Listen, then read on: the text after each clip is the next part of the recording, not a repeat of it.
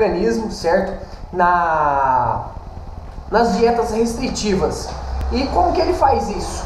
Ele é uma molécula de beta-hidroxibutirato, certo? Endógena, é muito semelhante a ela, e ela participa do ciclo metabólico do ácido cítrico, certo? Levando energia para a célula através do acetil-CoA, como você pode ver aqui, ó, é metabolizado em acetil-CoA no ciclo do ácido cítrico e leva energia para a mitocôndria. Você que não sabe o que é a mitocôndria, é a nossa célula, é a nossa usina biológica de energia. Ela utiliza a glicose como fonte de energia e na falta da glicose ela utiliza os corpos cetônicos como fonte de energia. E nessa estratégia para poder perder peso rápido, a gente está utilizando a estratégia da dieta cetogênica.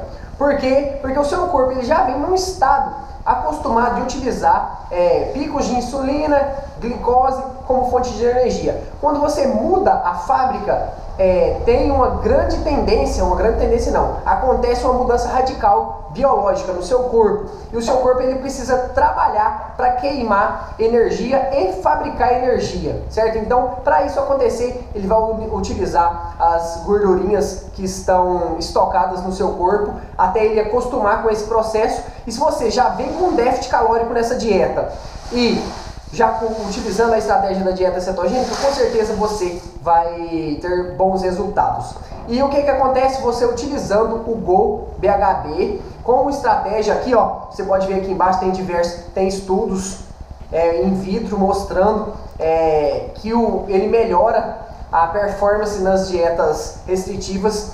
Qual que é a função, Júlio, qual que é a função desse medicamento? Ele vai melhorar a dieta? Não, ele não vai melhorar a dieta. Ele vai te dar mais energia, ele vai te permitir ter mais energia ao longo do dia para realizar suas tarefas, certo? Então o que ele vai fazer? Ele vai melhorar a sua performance biológica do seu corpo, as suas usininhas, sua mitocôndria, que precisa de fonte de corpos cetônicos para produzir energia, nesse caso dessa estratégia, ele vai melhorar essa estratégia num contexto geral. Se você gostou desse vídeo, se você gosta desses vídeos que às vezes eu trago aqui na frente do meu computador, na tela do meu computador, para você aprender um pouco mais comigo do conteúdo científico da onde eu trago, certo? Se inscreve no canal, curte esse vídeo, deixa eu saber, deixa nos comentários, fala assim: Júlio, eu gosto quando você traz informações aqui da tela do seu computador, muda um pouquinho o estilo só de você falando aqui com a gente através da câmera, certinho? Grande abraço, tchau, tchau, e a gente se vê no próximo vídeo, onde eu vou falar do melão de São Caetano, certo? Aquela frutinha vermelhinha, bonita,